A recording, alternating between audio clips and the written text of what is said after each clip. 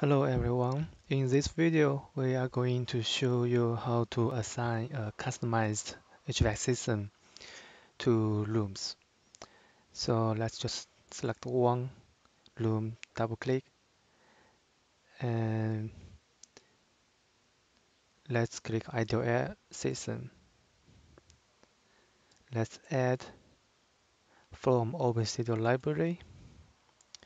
So here we have several HVAC groups. So all air system, heating cooling with DOS, heating cooling only, so no ventilation.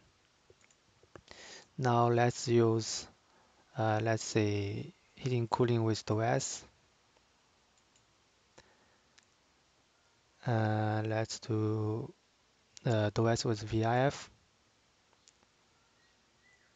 So, so this is the settings for the DOS with VIF system.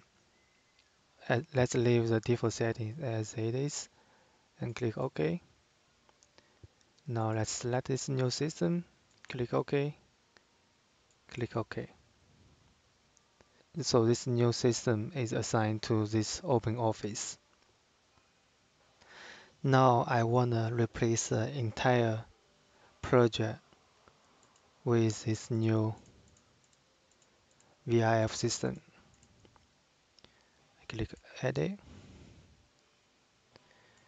Ideal Yellow, DOS, click OK,